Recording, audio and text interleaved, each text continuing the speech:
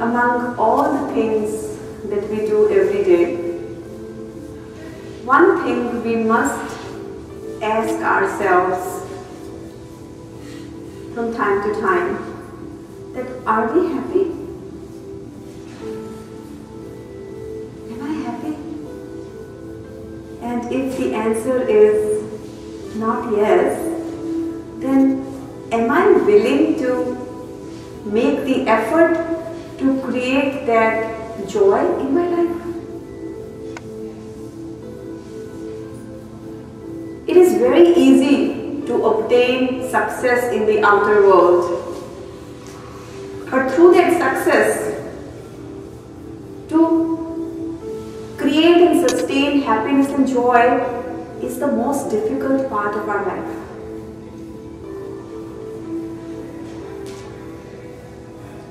It's very difficult to master over our inner world of emotions, feelings, and that is the cause of pain or pleasure, happiness or sorrow. So it's not easy. That comes from the inner power that we develop through yoga. The more powerful we are going to be from within, more of the happiness and joy we will be able to carry all the times with us. Because with inner power comes inner strength. Wherever there is inner strength, there is confidence. And with inner strength and inner confidence, the weak, dark forces of pain, misery, and challenges coming from the outer world can never adversely affect our lives. It can never steal happiness from us. It can never take the laughters and peace from our mind. Inner power is the key. And that inner power is something that we all need to work hard to develop. It is not something that's automatic. It needs to be worked on. It needs to be developed. And yes, it's possible. It can be done. And by doing so, we can make a huge difference in our life. Think about it. If we as a group, let's just try to understand it in a very simple way, that if we as a group go out to watch a movie that has lots of sad happenings in it with a sad ending, at the end of the movie, when we look at ourselves, we'll find some of us are deep down in depression after watching this movie. And some of us are walking out of the theatre with tears rolling from our eyes. And some are just sad about what we've just gone through. And there are some, very few, but some, that are just walking out normal. to understand that this is not the reality of life. This was just a story. I was in, I watched it, I came out, and I am not impacted by it. So if we look at it, the story is the same, the theatre is the same, the sad happenings were the same, but we didn't react to that the same way. What made that difference was our inner power. Those who had strong inner power, inner strength, are the ones who are able to keep that calmness even after going through that situation. Same way, if we maintain that inner strength, inner power all the times, the sad stories of this world, the painful happenings of this outer world, the challenging situations of this outer world, they will come, but they will not be able to impact us. Such a beautiful example that teaches us, yes, it's possible. Why am I being sad? If I'm sad, let me do something to create that inner power and become the master of my destiny, control my life, increase my joy, increase my bliss. Because the worldly success can come and go. It's never the same. It never stays with us. Because think about it, whatever we had yesterday, we may not have all of it today. And what we have today, we may not have it in future. Because it's always in passing. It's always fluctuating. Sometimes we have it less of the material success and sometimes we have more, but it's never the same. But one thing is for sure, that once we achieve this inner power, once we achieve this inner happiness, inner peace, inner health, nobody can ever take it away from us. We can have it forever. But we must work hard for it.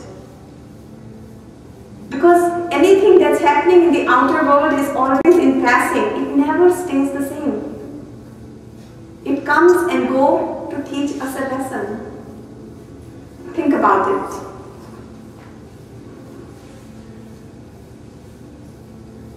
A flowering seed,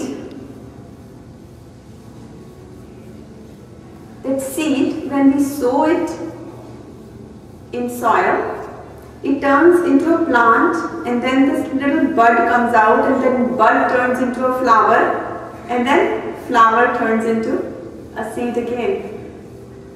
But does every flower bloom? No. Those seeds that are fertilized with lots of water and fertilizer and air are the ones that bloom. And the ones that bloom are the ones that everybody loves. So even though the lifespan of the flowers were short, but during the time they were blooming, everybody loved them. The flower looked beautiful as it is, and it gave happiness to everyone who was there.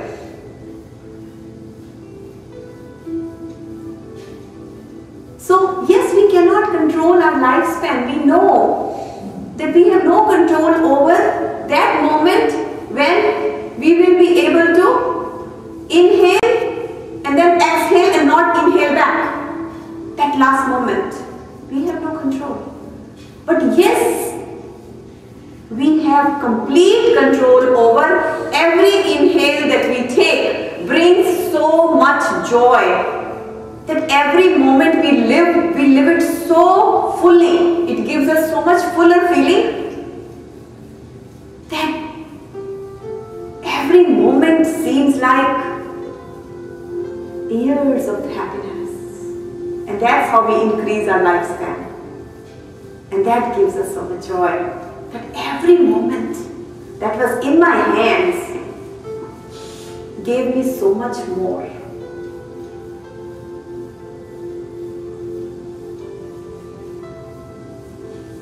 So everything in this world is giving us this message, but we overlook it. Look at the sun that is setting. When the sun is setting, it gives us the message that anything that rises has to set. We're not going to be here forever. But what makes the difference, what makes me different than others is, while it was daytime, while the sun was shining, did I enjoy that sunlight? Or I was sitting in a room with my windows down and sunlight can't reach me. That's what makes the difference. That how we can get the most out of every moment of every day of our life. That makes us so different than others. And that comes from inner strength. And inner strength comes from science of yoga. Science of self-management. When we learn how to manage ourselves, all this time we are managing others. Isn't it? We're always looking to manage others. Because we think if I learn how to manage you and you and you and you and I have every situation under my control, I'm happy. And till the end I keep fighting to win that every battle with every person. And as I'm doing that, my inner strength goes down because I'm depleting my energy. So I'm left with very little. But if I only focus on myself and do those practices, have that higher wisdom that helps me to increase my inner power, with that inner focus, inner power, I control my life. I sustain that happiness. These are very simple things, but when we start to think about these things, we can actually manifest joy in our life. We can make a difference. We can feel that we are different than others, that we are making a difference in our life and also in the life of others.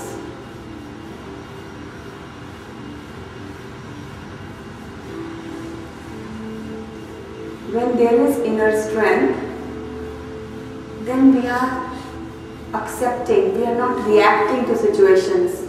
We always have that humility, humbleness, that gratitude in our heart. And when we have these inner powers, then what happens is we become divine instruments in the life of others. Because mind you that all the talents that we have developed or we are born with are not there for our own use. When we use our strengths, when we use our expertise, when we use our knowledge for selfless purposes, for the help of others, to bring joy in others' life, that's when happiness comes in our life. Pay attention to this. Think. A cook, when cooks for just himself, does that give him happiness? No. But when cooks for hundreds of people, and when the hundreds of people enjoy that food and then they appreciate, wow, how good this food is, that's when so much happiness comes in your heart. Oh my God. So many people enjoyed my food. Through my food I gave happiness to so many people, and it starts to manifest and it stays with you for so long. Take an example of a teacher. When teacher only teaches his own children, there is not much fulfillment. But when teacher goes out and teaches in a class, hundreds of students, and those students then have beautiful careers, and they are very thankful to the teacher. All those students are blessing the teacher. Those blessings, when they start to come in your way, that's when your happiness is manifested. Look at the doctor. When doctor is not just taking care of his own children or taking care of the lives of his loved ones, but he's taking care of all the patients, and through patience he's collecting so much appreciation and gratefulness. That's how he's able to maintain so much joy and happiness. Similarly, when we connect with our inner power, with the power of yoga, then with that unity with the inner powers develops divine love and the urge to do selfless work. And when we start to not only live for ourselves, but we start to use our expertise, our knowledge for the goodness of others, when we use our talents for the goodness of others, that's when our joy starts to manifest. And that's when, whether we have the world or we don't have the world, but our happiness is untouched. Why? Because no matter what happens, we don't react to anything that comes, knowing everything is in passing, anything good or bad, if it's coming, it must end. It's not going to stay with us. That knowledge comes.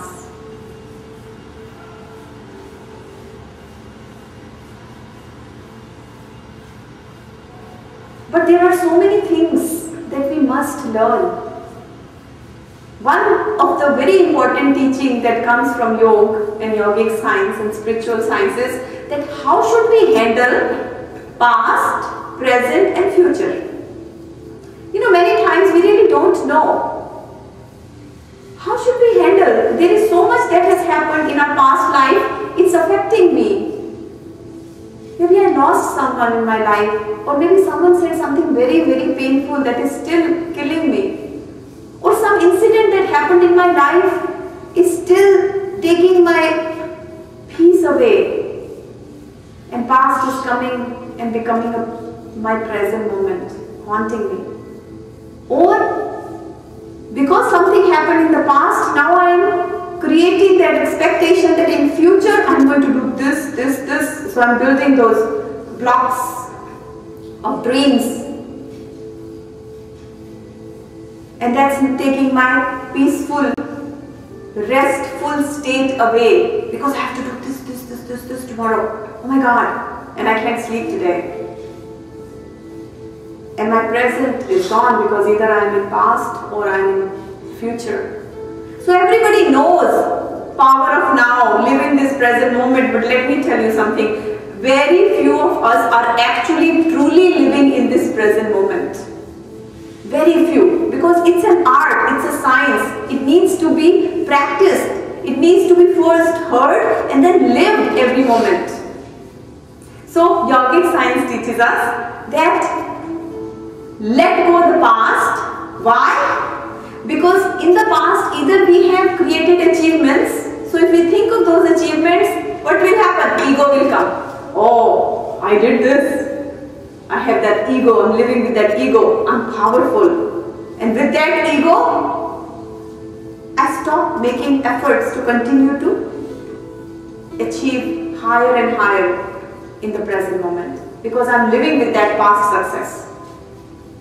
Or something really sad happened and I'm living with the feeling of regretfulness. Why did I do this? I should have done it.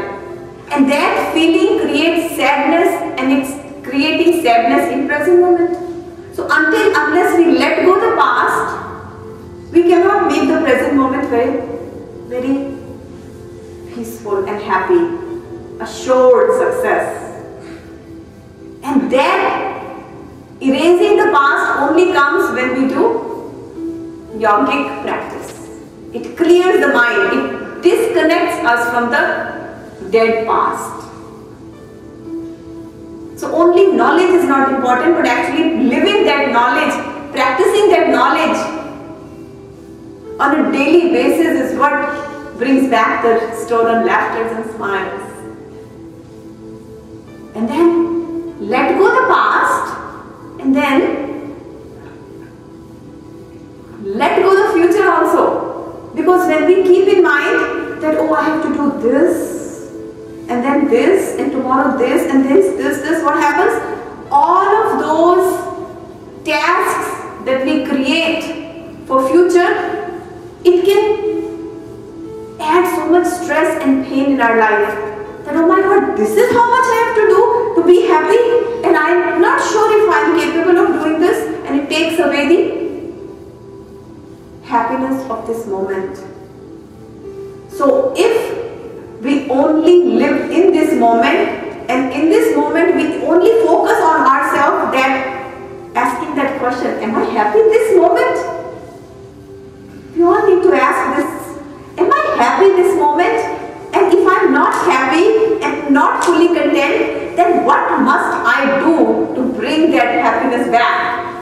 And then make every effort to create that happiness, and watch the life shifting.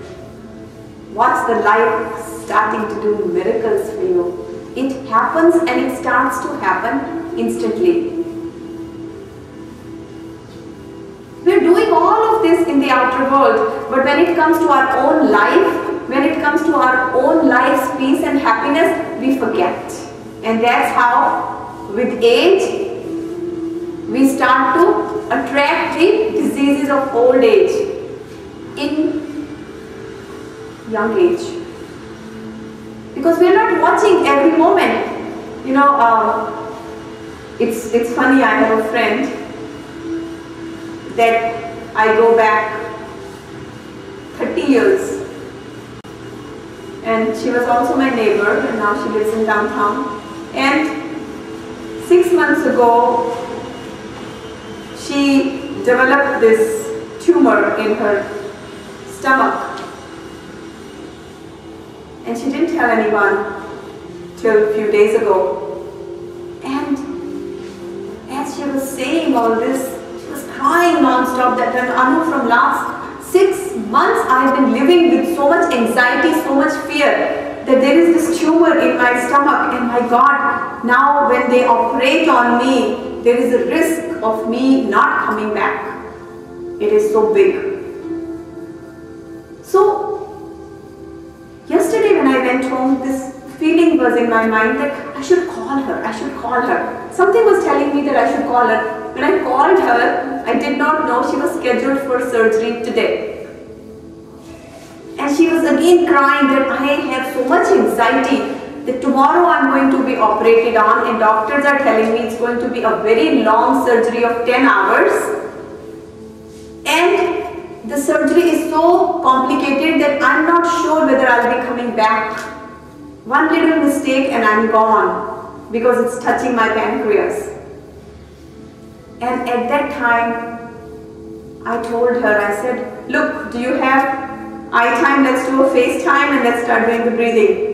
So we didn't want to waste any more time. I taught her how to breathe, how to bring yourself into complete relaxation, so that when you go into the surgery, if you're completely relaxed, the outcome of surgery is going to be beautiful. And we did that practice yesterday, and I told her, before you go to bed, make sure you do it, and when you are going for surgery, on the way, make sure you do it. And she did, and before coming here, I called her. And you know what she said? She said, it was not that bad. It only took 2 hours and the surgery was done. It was not as deep as doctors thought. And I'm feeling very good. My surgery was over in 2 hours.